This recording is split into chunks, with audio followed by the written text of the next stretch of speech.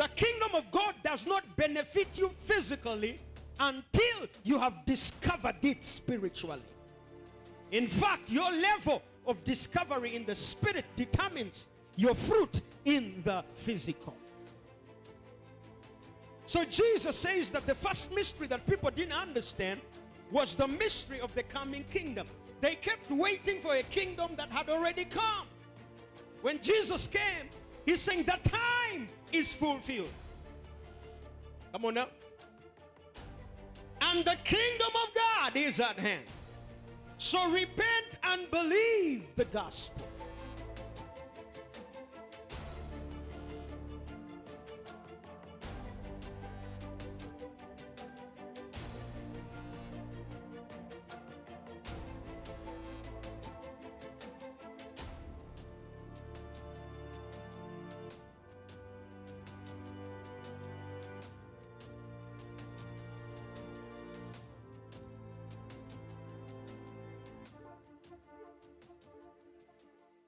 Glory to God. Thank you so much, Pastor. Pastor Ben is a brother. He's a fellow servant in the kingdom of God. And I'm telling you, I remember the time we were together in, I believe it was Zimbabwe. And the Lord just used us greatly in that place. Thank you for this opportunity to be of ministry to the body of Christ. And I pray that even through these few minutes we have, God will be able to bless somebody. Thank you again, the Diaspora Hope Radio. I pray grace over your airwaves, that they will go far and wide and reach as many people globally as possible and bring ministry into the hearts and in the minds of people. Thank you for this platform. And yes, my assignment is simple: to speak about the establishment and the propagation of the kingdom of God across the world. We believe that that's the season we are living in. This is, in fact, the season of the kingdom of God. And everything that we are seeing is, in fact, playing into the timeline of the kingdom of God. So thank you.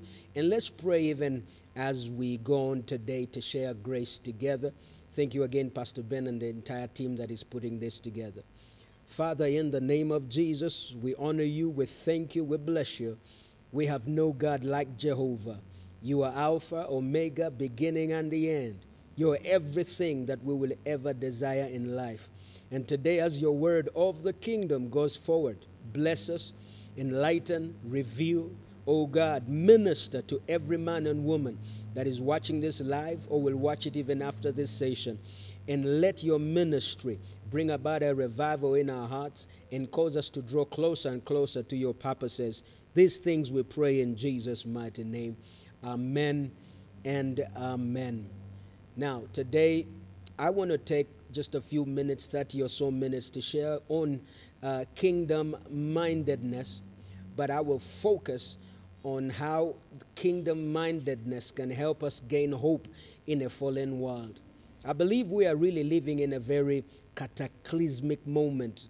It's a kind of time where the world is being shaken, circumstances are being shaken, families are being shaken, churches and ministries, especially because of the season we are in. When we talk about the pandemic, when we talk about the seasons that men are seeing today, we do understand that most of the people's faith today is actually being put to the test. Now, I believe that in the same season of the test, in the same season when, everything that can be shaken is being shaken, hope begins to arise for men and women who are firmly established in their faith. And that's what I want to talk about today. I will use for my basis of scripture Colossians chapter number 1. Colossians chapter number 1. And I will read from verse number 27. Colossians chapter number 1 from verse number 27. This is a common scripture, but let's bring some more light to it. In Colossians 1:27, this is Paul, of course, speaking to the church of Colossus. And in 27, it says, to whom God would make known what is the riches of the glory of this mystery among the Gentiles, which is Christ in you, the hope of glory. To whom God would make known what is the riches of the glory of this mystery among the Gentiles, which is Christ in you, the hope of glory. If I'm to backtrack a bit in verse number 26, he begins by telling us why he's being called into ministry. He says, whereof I am made a minister according to the dispensation of God, which is given to me for you to fulfill the word of God, even the mystery which has been hid from ages and from generations, but now is made manifest to his saints. And then in 27 he says, to whom God would also make known what is the riches of the glory of this mystery among the Gentiles, which is Christ in you, the hope of glory. The hope we have in a day like this is Christ in us. I'll say that again. Our hope in this day is Christ in us. That becomes the hope of glory. But that already classifies something here, that it is not just Christ received, it becomes Christ revealed. Because the Christ received is simply by faith. The Bible says in Ephesians 2:8, by grace we are saved through faith, and it is a gift of God. Christ in us received is what we call salvation. But Christ in us revealed is now pointing to the mystery of the kingdom of God, the coming kingdom of God. Now, this scripture makes it a bit clear that the hope for the world today is Christ. I'll say that again. The hope for the world today is Christ. In fact, every time we see calamity, every time we see this kind of situations we are seeing today, it's because God wants to point men to the real answer, and the answer can only be Jesus Christ. However, my job today is to try and just go a bit deeper to the understanding of Christ in us as the hope of glory. And there's one question that you must ask yourself. If Christ is the answer for today, what is the source of hope in the Christ that I have received today? What is the source of hope in the Christ that I have received today? There are two things that I will pick up. But first, I will take you to Hebrews chapter number 12 so that we get a better balance of what we are talking about today. Christ in us, the hope of glory. I pray for everyone that is plugging in today. May there be a new hope that begins to rise in your spirit, regardless of the circumstances you may find yourself in, whether it's family or marital or church or school, whatever it is, there is a hope, and his name is Christ. But we will get to understand that even better. Now, Christ in us, the hope of glory, can be understood in two ways. The first way is that Christ in us received is what we call salvation. But Christ in us revealed is the purposes of that salvation. Let me say that again. Christ in us Christ in us received is the ministry of salvation. But Christ in us revealed is the purposes for which we have received Christ. So, if we compare Colossians 1:27 with Hebrews 12, and Hebrews 12 will help us understand what's happening in the world today. Now, Hebrews 12, in verse number 25, if we will start there, he says that, see that ye refuse not him that speaketh. Okay, so usually the situation is not the problem. The voices you're listening to in the situation are the problem. It is not where you are that is the problem. It's what you're hearing while you are where you are that becomes the issue. So he's saying in this day, refuse not him that speaketh, because he's speaking in this season. And I'll tell you what he is saying. He continues to say, Hebrews 12:25, for if they escaped not, talking about the children of Israel, if they escaped not who refused him that spake on the earth, much more shall we not escape if we turn away from him that speaks from the heavens. Okay, so in this season, it's critical that you get a word from the heavens. The Bible says, man shall not live by bread alone, but by every word that proceedeth from the mouth of God. The word from the heavens. Verse 26, Hebrews 12. Whose voice, now talking about the God of the Old Testament, whose voice then shook the earth. But now he has promised, saying, once more I will shake, not the earth only, but also the heaven. Verse 27, and this word, yet once more, signifies, You have to pay attention to this one. The removing of those things that are shaken. You may need to underline that in your Bible. It says, yet once more signifies the removing of those things that are shaken, as of the things that are made, so that the things which cannot be shaken may remain. So yes, there is a shaking today. Yes, there is calamity. There is a pandemic. There's everything that is happening. But listen, he says that when he speaks, there is a shaking. So that the things that can be shaken will be shaken. However, the things that cannot be shaken will remain. And of course, we know that the thing that remains is really faith and hope. It is hope that remains after the shaking. In fact, a man that has hope does not die when the shaking is happening. A man that has hope has been given the ability to believe for a better end, even in the midst of a shaking. We will go there in a minute. Then he defines to us the things that remain. What are these things that remain that are being built by hope? Get this one. Verse 28. So therefore, Hebrews 12:28. Wherefore, we receiving, watch this now, a kingdom which cannot be moved. Hallelujah, somebody. We receiving a kingdom that cannot be moved. Let us have grace whereby we may serve God acceptably with reverence and godly fear, for our God, verse 29, is a consuming fire. So while there is a shaking, there is also a receiving. Watch what's happening now. That when the shaking begins to happen on the universe, while men are wasting away, while men whose houses have been built on sand are falling apart, when those things that can't be shaken are being shaken, there is yet a remnant of people who in the same season are receiving a kingdom that cannot be moved. So the thing that remains is in fact the kingdom of God that cannot be shaken. So our hope now is in the kingdom that we receive that cannot be shaken. I need to say that again.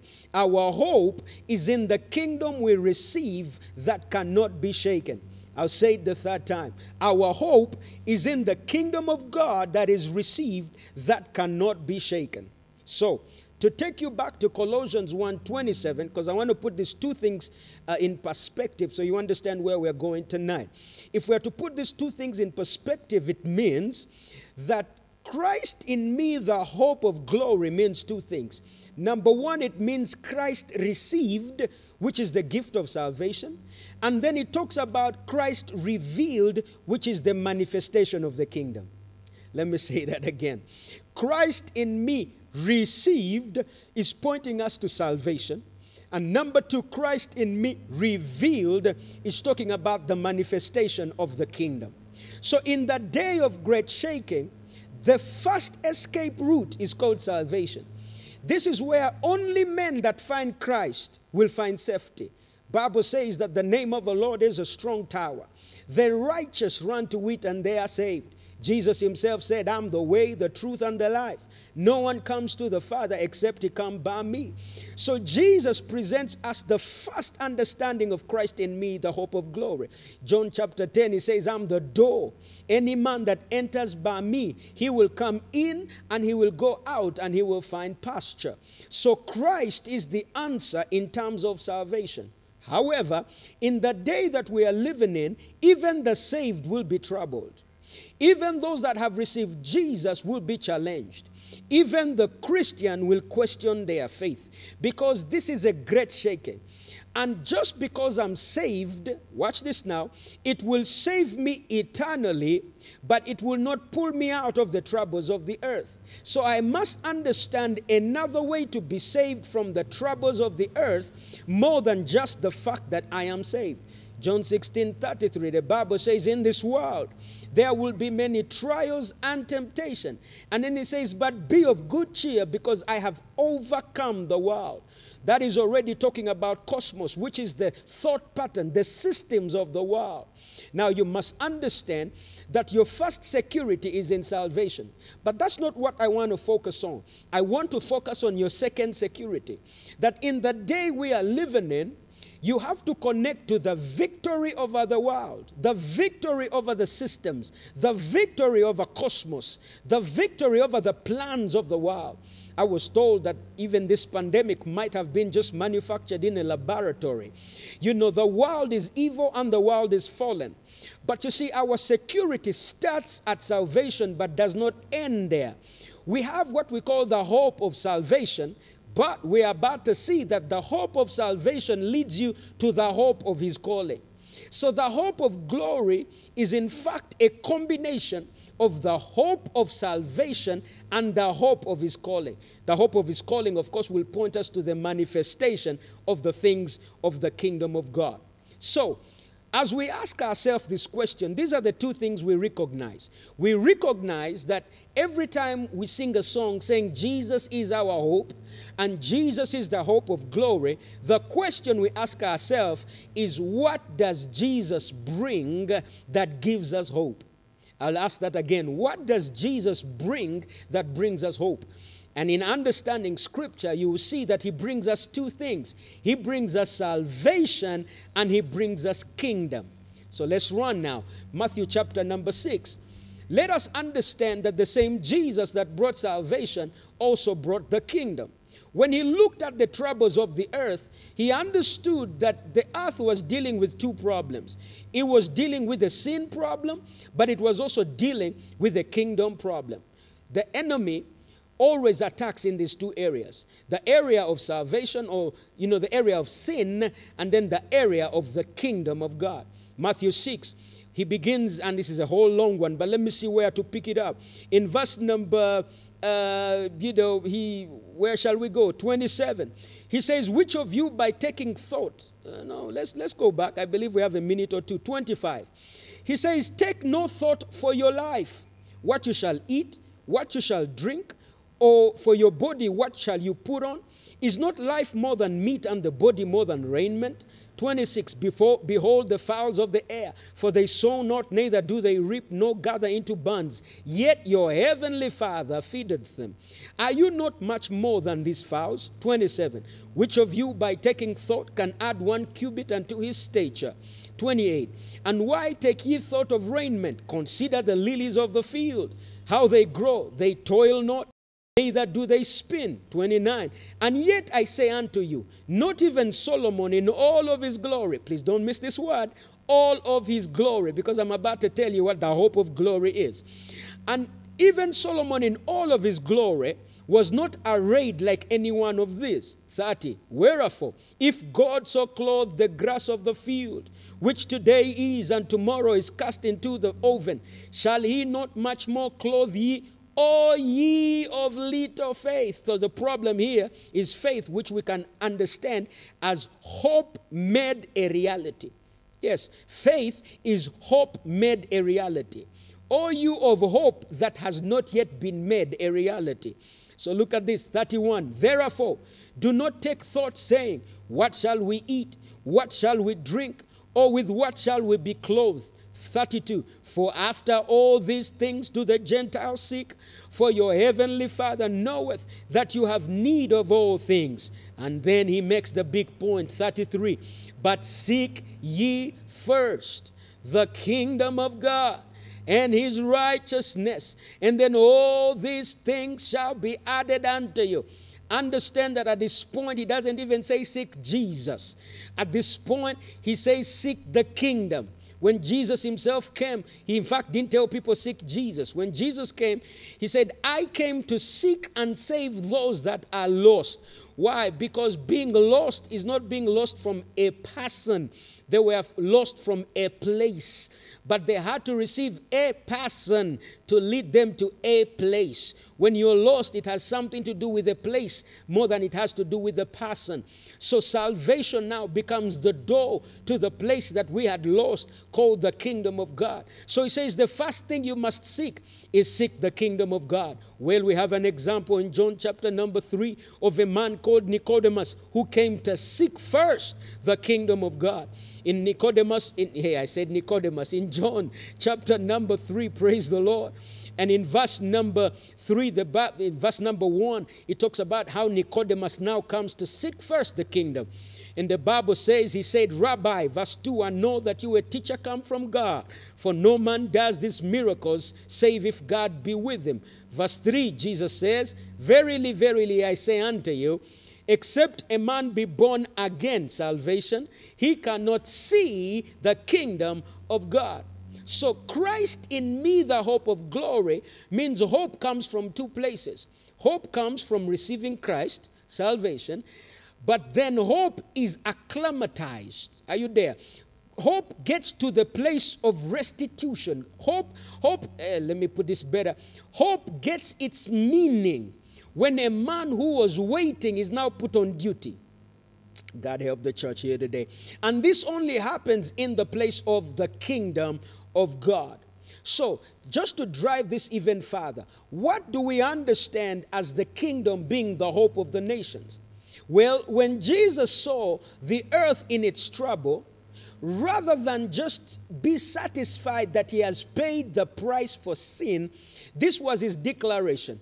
He said, and that is Mark chapter number 1, in verse number 6, he says, after John had been put in prison, Jesus came preaching the solution.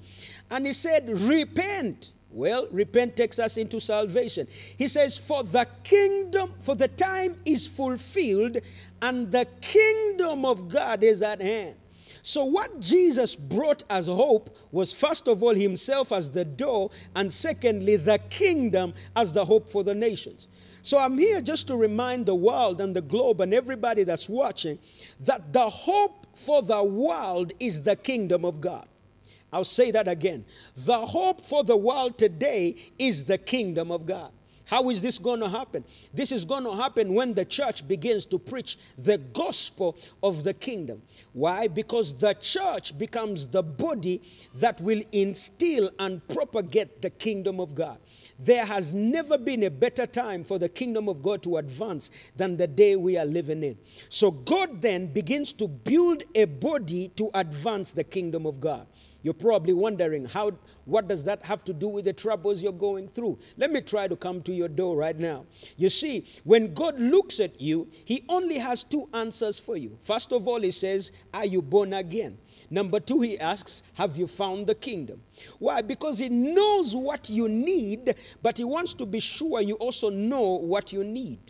So what we need in this season is for a better understanding of the kingdom of God and its operations, because this is where the answer for the world is. What is the kingdom of God? Romans 14 and 17. He says the kingdom of God is not meat or drink. It's not physical stuff. The kingdom of God, rather, Romans 4:17, is righteousness, it is peace, and it is joy in the Holy Ghost. If you look at these three things, these are the three things that the world is looking for. The world is looking for right placement. The world is looking for a peace. There are rich people saying, if I can only sleep for one night until morning without the demons of my past waking me up. There are people who just need one thing called joy, that if I can just find joy. Now, the hope of these things are found in a place called the kingdom of God. Now, these become the realities of the place that we have found. Now, of these three, the first, called righteousness, is found when we find salvation. But the two, which is peace and joy, are realities that we get into after we begin to grow in the understanding of the faith that we have. So I'm here to encourage you that three things are going to happen to you in this season. Number one, you are going to step into a place of the manifestation of the righteousness of God. Number two, you are going to step into the place of what Paul says, peace that surpasses human understanding. So it's not a peace based on the world. This is peace, shalom, the ordering of the kingdom of God for your life. And then number three, you're going to step into a place called joy. Peter calls it joy unspeakable and full of glory. Joy unspeakable and full of glory, because these are the things that the kingdom of God begin to introduce to a man. Let me see if I can run for the few more minutes that I have with you. Now, when we talk about righteousness, we are saying that every man was created in Christ to be somebody. Oh, hallelujah. So when we find ourselves in salvation, we discover who God made us to be. We discover what God made us to be. The trials you're going through will always cause you to second guess your identity. But in this season, the Lord leads you to a place called the righteousness of God, where you discover your true identity in Christ. However, the purpose of identity is to usher you into the purposes of the kingdom of God. Now, the purposes of the kingdom of God begin to be manifested as peace and joy. This is what I mean. That Christ in me, the hope of glory, will not just affect me at place of righteousness, but he delivers in my heart a peace that the world can't give and the world can't take away from me. No wonder when the devil comes at the end of the age, which is not so far from now, he comes as the Antichrist, but watch this now, he comes promising peace. Now, everything that the devil does is a counterfeit of what the kingdom already offers. So, restlessness in the world today will be met by a lie called the Antichrist, who comes as a prince of peace. But we all know, as Isaiah said, that unto us a child is born, chapter number 9 and verse 6, unto us a child is born, unto us a son is given. He says, and he shall be called Wonderful. He shall be called Counselor. He shall be called Everlasting Father. And then he says he shall be called the Prince of Peace. The Prince of Peace. So guess what? In your family, you will become the pillar of peace. That while there is a shaking around you, people will always call on you because they recognize that there is a peace in you that circumstances cannot affect. That peace is coming because peace is the reality of a kingdom that has come. You remember the story of Jesus on the storm. Jesus was sleeping, but the disciples were restless. They looked up to him and said, "Carest thou not that we perish?" Jesus looked at them and said, "How long shall I be with you, O ye of little hope that has not yet become a reality? O ye of little faith." Because when Christ is in you, you have the hope of glory. What's the hope of glory? It is righteousness, peace, and joy established in your spirit. Let me say that again. What is hope of glory? It is righteousness, peace, and joy. It is the kingdom of God established on the inside of you. So that when there is a shaking, there is a peace that you can't even define. Now, when we go to joy, it is even better. Peter puts it this way. He says that you might receive joy unspeakable and full of glory. I'll get that for you so I'm not just rushing and you miss the scripture that I'm trying to share. Just give me a few more minutes and we'll be done. Then I will pray with you. Hallelujah, somebody. I hope you're picking what the Lord is speaking to us even today. Now, the joy of the Lord also becomes a spiritual reality. 1 Peter chapter number 1 and verse number 8. But I want you to see that this joy is connected to kingdom and to salvation. Verse number 8, he says, "Whom having not seen, you love, and in whom thou now," it says, "in whom though now you see him not, yet you believe." Salvation. "And because you believe, you rejoice with joy unspeakable and full of glory." But look at verse number 9. "And you receive the end of your faith." Let's remove the word faith. Let me rewrite that. "And now you're receiving the end or the reward of your hope, which becomes a reality." And what is that? The salvation of your souls.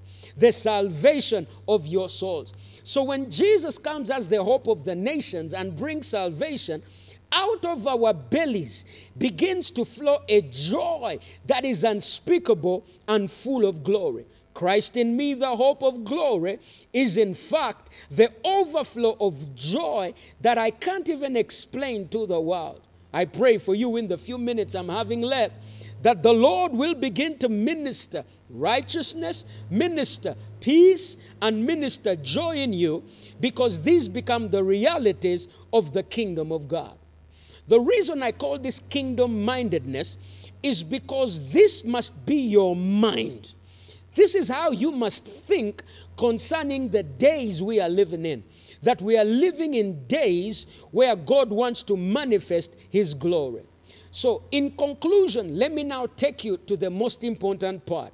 After a man has received salvation, after a man has stepped into the kingdom, now the next most important thing that it becomes the hope of glory is understanding that it is in fact the purposes of the kingdom that become the manifestation of glory. If I was you, I would write that one down. It is the purposes of God in a man that become the manifestation of that hope of glory. You see, hope that never manifests is void. Hope that never comes to fruition is void. Why would I keep waiting for something that will never come to pass? That takes us to the book of Romans, chapter number 8, because this is how we then understand why the hope of glory is in fact the manifestation of the sons of God. I've just said something that I hope you are able to appreciate. Let me say that again. I said the hope of glory, number one, is the manifestation of salvation. It is the understanding of the kingdom, but now this kingdom is coming as the manifestation of the sons of God.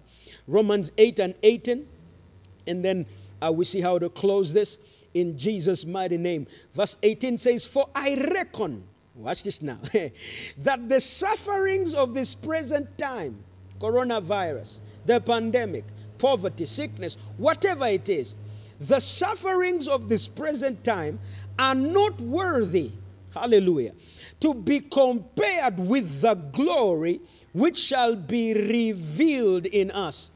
If I was you, I would put my name right there. Let's try that with your name in there. Instead of in us, I want you to put your name. "For I reckon that the sufferings of this present time are not worthy to be compared with the glory that shall be revealed in Joshua." So nothing that Joshua goes through can be compared to the glory that shall be revealed through Joshua. So understand that these are not the seasons for us to cry.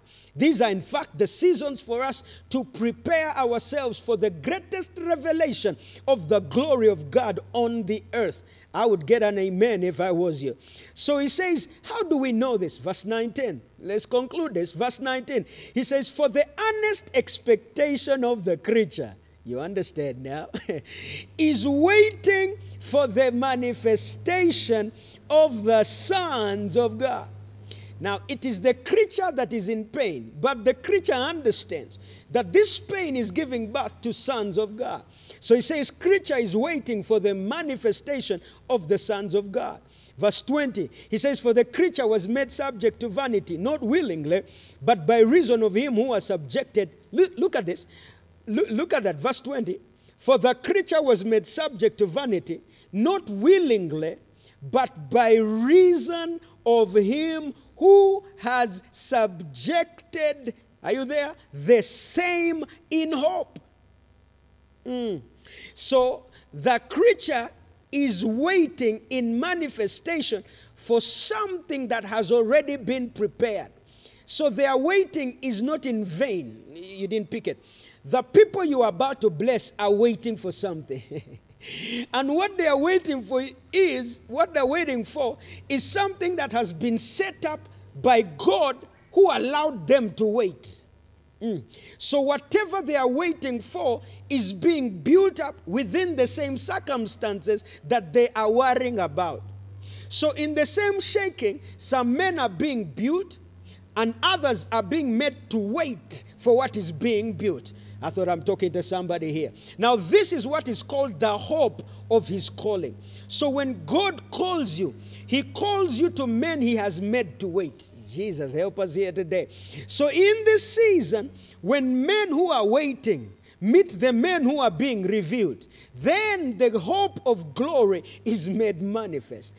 I'm not here just because I want to be here. I'm here because the troubles have been allowed and a stage has been set for the manifestation of glory for men who are waiting. And today I decree and I declare, if you don't hear anything else, please hear this. May the Lord lead you into the hope of his calling. May he take you to the place where you manifest the hope of glory. So he has said that the creature is subject to vanity, but it is subjected in hope, so that we who carry the hope of glory will take this hope to the men that are waiting.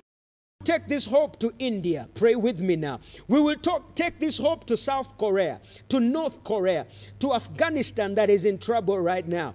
So now watch this now. Christ in me, the hope of glory, now ceases to be just the gift of salvation. It ceases just to be a kingdom that has come. It now becomes sons that are being revealed. So I pray that this Hope Radio, Diaspora Hope Radio, I love that word diaspora because it's talking about the entire world. I hope that this radio and this TV will become an avenue through which the sons of God will be built into sent men of the kingdom that will then begin to take hope to their families, hope to their nations, hope to their countries. Listen, for as long as the kingdom is here, hope is still alive. And hope, Romans chapter number 5 and verse number 5 says, hope maketh not ashamed.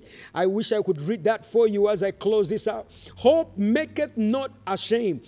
Pastor, just give me a minute and I'll pray for the people here. Romans 5 verse 1. He says, therefore, being justified by faith, we have peace with God through our Lord Jesus Christ. Verse 2, by whom also we have access by faith into this grace, wherein, look at this, we stand and we rejoice in the hope of the glory of God. And he says, and not only so, but we also hope in tribulation, knowing that tribulation worketh patience, and patience worketh experience, but experience worketh hope. And then he says, and hope maketh not ashamed. I pray for you. You will not stand ashamed in the middle of men, because you will be the carrier of hope for these men. Hope maketh not ashamed, because the love of God is shed abroad in our hearts by the Holy Ghost, which is given unto us. Ephesians chapter number 1 and verse number 18 is really the last verse. He says, Ephesians 1:18, he says unto us, that the eyes of your understanding will be enlightened, that you may know. The first thing you see when you get salvation, the first thing that enters when you step into the kingdom of God, Ephesians 1:18, he says, when your eyes are enlightened, guess what happens? He says that you may know what is the hope of his calling, the riches of the glory of his inheritance in the saints, and the exceeding greatness of his power to usward who believe, according to the working of his mighty power. Today, I pray that the Lord will lead you into this place of manifestation. I thank you for taking time to listen to us today, and I'm praying that the Lord will bless us all today. My word of prayer is Romans 15 and verse number 13. This is the word of prayer I want to decree over you, and then I'll hand back to my brother, Pastor Ben, to just close us out. But this is my prayer for you. I pray that hope will arise in Jesus' mighty name. I pray that the discovery of salvation will lead you to the discovery of the kingdom. But more than anything else, it will lead you to the discovery of the kingdom of God's purposes. That the Lord will lead you to a place where you start to walk in your purposes. If we had time, I would just push those purposes for you to understand that your glory is in your purposes. The Lord has allowed today to happen, the calamities to happen, the shaking to happen, so that the men who carry glory, the sons of God, whose season it is to manifest, will begin to manifest. In this season of great shaking, healers are coming out. Preachers are being born. The fivefold ministry is being born. I'm telling you, men and women of God are being raised in this season. And if you're asking, what do I do in this season? Well, connect to the purposes of the kingdom of God for your life. Verse number 13 of Romans 15. This is the prayer the Lord asked me to pray over you. Now, I pray over you. Thank you, Jesus. May the God of hope, my Lord Jesus, may now the God of hope fill you with all joy and peace in believing, that ye may abound in hope through the power of the Holy Ghost. Let me pray that again. Now may the God of hope fill you with all joy and peace in believing, that ye may abound in hope through the power of the Holy Ghost. And I myself also am persuaded of you, my brethren, that you also are full of goodness, filled with all knowledge, and able to admonish one another.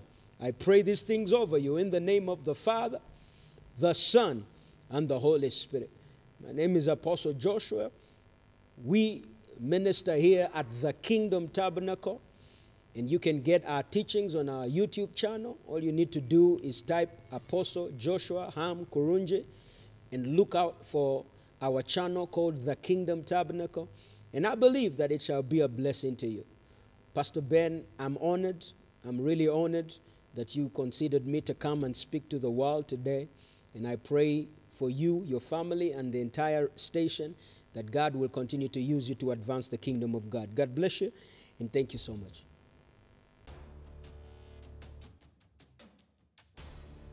The kingdom of God does not benefit you physically until you have discovered it spiritually. In fact, your level of discovery in the spirit determines your fruit in the physical. So Jesus says that the first mystery that people didn't understand was the mystery of the coming kingdom. They kept waiting for a kingdom that had already come. When Jesus came, he's saying the time is fulfilled. Come on now. And the kingdom of God is at hand. So repent and believe the gospel.